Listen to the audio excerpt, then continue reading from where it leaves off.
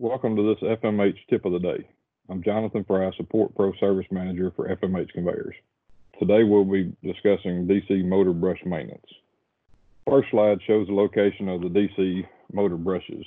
Brush maintenance should only need to be conducted once a year as your conveyor ages.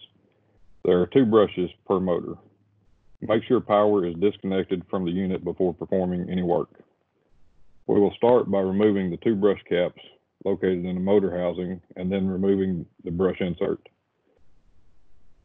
Check that brushes are 1/8 inch long or longer. If not, these brushes will require replacement. Check brushes starting with the motor closest to the discharge end of the conveyor. Use this brush as a guide to check other brush wear.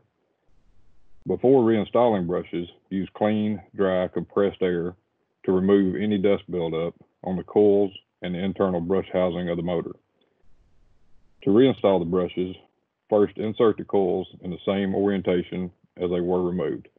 Be sure to align tabs as shown in the picture. Then place the caps and tighten. Repeat the procedure for both brushes before moving to the next motor. Once work is complete, connect power back to the unit. This simple maintenance procedure will provide your motor with a longer life and will reduce downtime on your equipment. FMH provides this service as part of our preventative maintenance program.